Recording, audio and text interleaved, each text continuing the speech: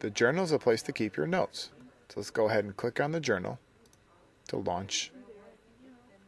Now we just have to click Start or Edit My Journal Entry. Then it will pop up. We're in the introduction area, so I scroll down, and now here's where I can start to type.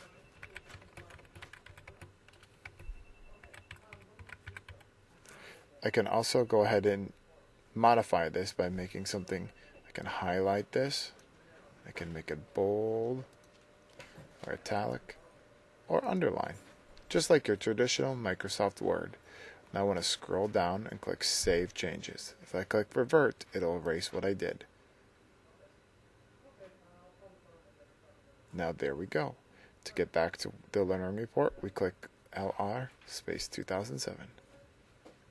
Now the journal is only there for your eyes only. No one else in the Moodle can see your journal. It's there for your personal notes.